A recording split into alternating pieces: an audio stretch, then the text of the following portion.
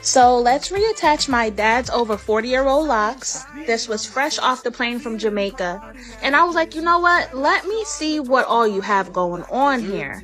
So his hair used to be down to the floor, but because he hasn't had maintenance in years, this is what we got to work with.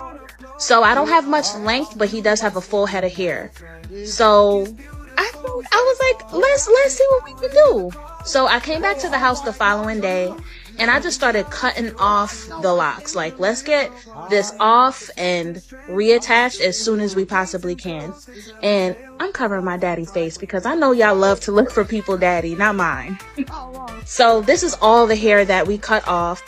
And he actually has so much hair still in Jamaica. But I put everything that he has, I put it right back in. Even this thick lock, I had it out like, man, I think it might be too heavy.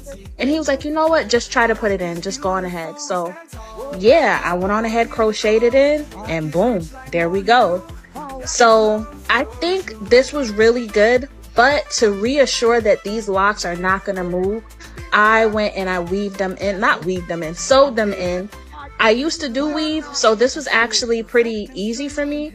So his roots, I sewed it, attached it to his lock, and I did a couple of loops to make sure that they were in there. And yes, this is Natty Dread style. This is Jamaica Natty Rastafari style. And this is the daddy I know. Look at these results. I am so happy for him.